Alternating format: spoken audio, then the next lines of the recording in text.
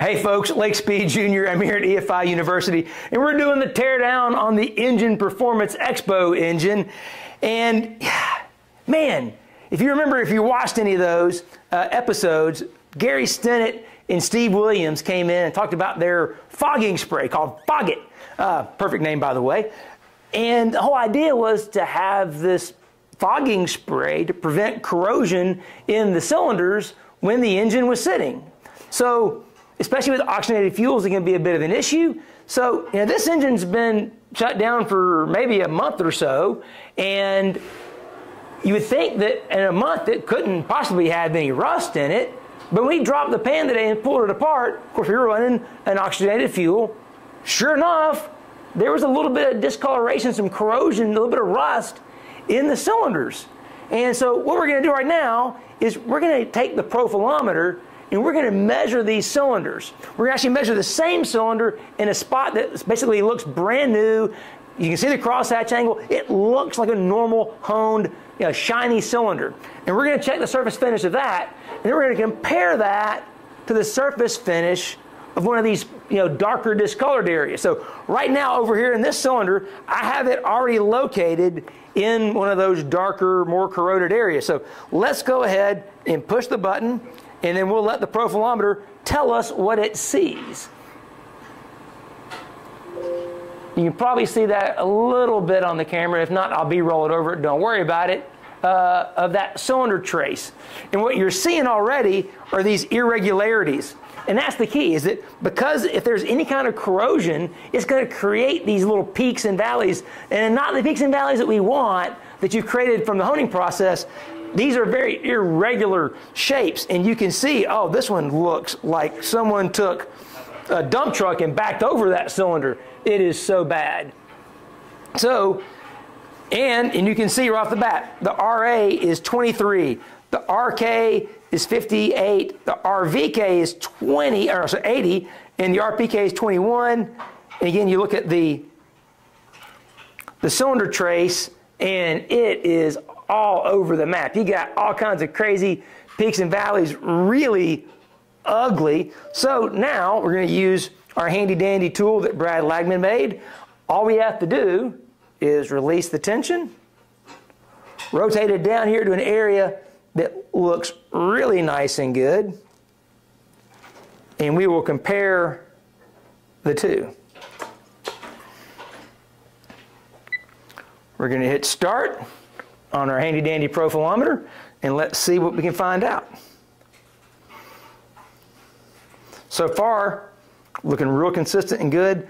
The scale is 200 micro inches. And that's the key, is that if it starts to get really irregular, it's going to jump off that scale. I mean, the reality is it's just changed that surface quite dramatically. Has it killed the surface? Well, that's not completely killed it, but it is definitely less than desirable to have a finish looking like that. And the whole change is just the fact that there was some corrosion from the engine sitting literally 2 months. Wish we had some of Gary and Steve's Foggit when we had the engine on the dyno so we could actually have fogged it down. So definitely next time we're going to do that. But we figured you might want to kind of see, when you see some corrosion like that, if you can see it, the profilometer can definitely see it. Definitely changing the surface finish. Something to keep in mind. Hope you enjoyed the video. Thanks for watching.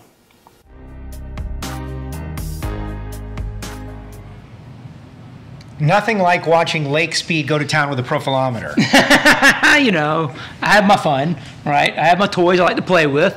But I couldn't help but think when I was tearing the engine down, I was like, man, I wish I had some Foggit at that moment in time, because I was thinking back at that moment to last year, right, when you and Steve were here in those pictures. What I was seeing in that bore was exactly what those pictures you had shown. I'm like, man, if we had known about Foggit when we took the engine off the dyno, we would have never had that, but I wouldn't have had that experience, and we wouldn't be able to have you now. Gary Stinnett joining us, the innovator of Foggit, and watching the video looks so much like the photographs that he brought last year, like improper storage. In your case, it was 20 years of just sitting. I think the engine was going to be in a museum, you know, just like a collectible thing. But there's a right way and a wrong way to do this. You're going to put your engine away. There's a right way and a wrong way, and the innovation of Foggit. But there's a whole process, Gary. Why don't you talk a little bit about some of the things that you've seen that kind of drove you to invent Foggit? Well, I heard a saying once that said, "Out of frustration comes innovation." Okay. Yeah. Is that great? Yes. Good. So we were frustrated after, you know, I've been building engines 42 years and seeing the same thing you guys saw. You tear them down and there's rust, different degrees, different styles, whether it was caused from ethanol or methanol or just storage, improper storage. So we started working. We tried all the normal brands you see out there, storage oils that are made for marine use. They're too thick, or they're not, they're not good on spark plugs. They foul the plugs or whatever. So we just worked and worked and worked. And Steve and I worked together on this, and over the last 3 or 4 years, developed a formula that worked. And so we brought it to market last year here and debuted it. It's been going great. We have dealers everywhere. But the proper way is when you get done with the engine, whether it's each night, each weekend, month, or a year, however long, you need to fog it. If you're at the track, you can just simply open the throttle blades, whether it's fuel injected or carbureted, and have somebody spin the engine over for you while spraying it down through the carburetor for 8 or 10 seconds. Okay. And that's fairly effective, but the best way is if you can remove the spark plugs and go right into the spark plug hole, or off the dyno. When we ship engines every week, we pull the headers off to put it in a crate. Right. We'll just bump it over till the exhaust valve's open and shoot it right in the cylinder. And I got a flashlight in one hand and the Foggit in the other, and you can see in there and spray it. That's probably the best way. But any way you can get it. I have guys that say, like, I'm alone, I have nobody to help me with. So they either just do it with it running and spray down there. It still works. It's just not as effective, and it takes more product to do that. Of course, we'd like to sell more product, so that works too. But So hold it for like 4 or 5 seconds. like 8 seconds. 8 seconds, okay. Yeah. And there's some creative guys. It's fun to be involved in this and have people call you up with all the different uses and different styles.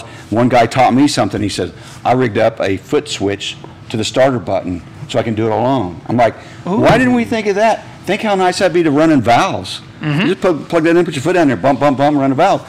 Bump it over and spray it with your foot and hold the throttle open, spray it down through there. The last car I built, the last engine I built for one of my race cars, is I drilled and tapped in the front of the intake manifold, and I put a ball cock valve. So just open the ball cock valve. Many guys use those on alcohol cars for lean outs. Well, just shoot it right in there while spinning it over. You don't got to hold the carburetor open. So there's different ways of applying it, but it will not foul the spark plugs. So in case in point, my car at the U.S. Nationals, my Superstock car, went 10.020 the very first day. I fogged it that night. The next morning went 10.01 with a 9. I fogged it that night. The next morning went 10.01 with a 9. It does not hurt horsepower. It doesn't foul the plugs. It starts great. We put an accelerant in there so it fires off in the morning first thing, and doesn't hurt horsepower a bit. You guys just launched a YouTube channel, so for those of you out there watching on YouTube as you are, we appreciate likes and comments and clicking the bell and all that stuff. Swing on over to Gary's Foggit, and they're doing a lot of informative stuff, just you showing how it's done. We'd spend a lot of other people's money here this weekend, right? Like cylinder heads and the cylinder finish and all of these different things. And when you get it done, you've dropped X amount of dollars, whatever it is. Why would you not want to protect it? Well, that's so important to get the good cylinder finish, to get good ring seal. We've already seen how incredibly important it is. Why let corrosion kill it? You got to protect it. And this is cheap insurance. I mean, I bought 3 cans for my dad for Christmas. You know, that was a Christmas present for Dad, because we do the vintage go-kart stuff, which is methanol. And, you know, fogging those things down and flushing them is so critical. I mean, we can't even run the ethanol blended pump fuel in the flush fuel for that, because it'll kill the carburetor. Right. So they're so sensitive with all the ethanol in the fuel, which is another issue by itself. But this is a great product. I mean, I've already started using it. Like you said, the other examples, I know Keith Jones used it on his hedge trimmer or something. It's amazing. You know? Well, that's been the other fun part. And because what do we do as usually in the performance industry? We try to make things do other things. Right. Yeah. I got it. Well, every day, guys call me every day, and they call me. He goes, you know what? That's the best bug and tar remover I ever used. Or so they call up, and the gun crowd is loving it. It cleans guns better than anything. So it's really a multi-purpose product besides just a fogging oil. Yeah. And from a competition standpoint, you know, 4-time world champion, Super Comp, and the way that style of racing works is, you know, you'll run, some will say like first round every day, right? Like you might run a round or two today and then put it away for the night and then a round or two tomorrow. But if you unload differently, you want to eliminate variables. What you just described, the consistency, you put it away, and when you come back tomorrow, it's going to be the same as it was.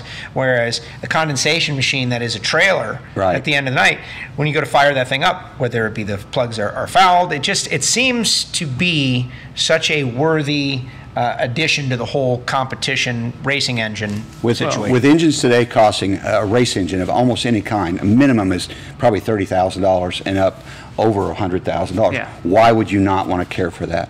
I mean, it's kind of like brushing your teeth, right? Oh, absolutely. Right? And what fluoride was invented in 1955 and for toothpaste that made it much better. Well, we just came out with something that's much better than using a common household product or just pouring transmission fluid down your carburetor. Well, I know for years John Kazi was telling us we need something like this. So thank you for making it. I'm glad it's going well for you. Foggit.com. Go buy some. You need it. I tell you, it's fantastic. Yeah, certainly. And I'm excited. And I'm excited Gary's back, of course. 2 expos exactly. in a row, of course, Yeah. and getting ready to head back out on the NHRA Tour this year. Yes. What's your plan? I'm going to probably run a late summer schedule of that. Kind of really interested in the big money bracket racing stuff, and we're really busy at work, and we're really busy with Foggit. So I'll probably run from July on NHRA stuff. Good deal. Excellent, excellent. We got a new video coming up from one of our favorite pair of guys. Yeah, speaking of NHRA drag racing and Total Seal, yeah, bringing in the family, so to speak. Little Matt Hartford, Eddie Granaccia got in on that? Yeah, got Eddie and Matt together. Unbelievable. Gary, thank you very much. We'll see you out there, of course. We'll throw it to the next video. You're going to like Hartford. You're going to love Eddie.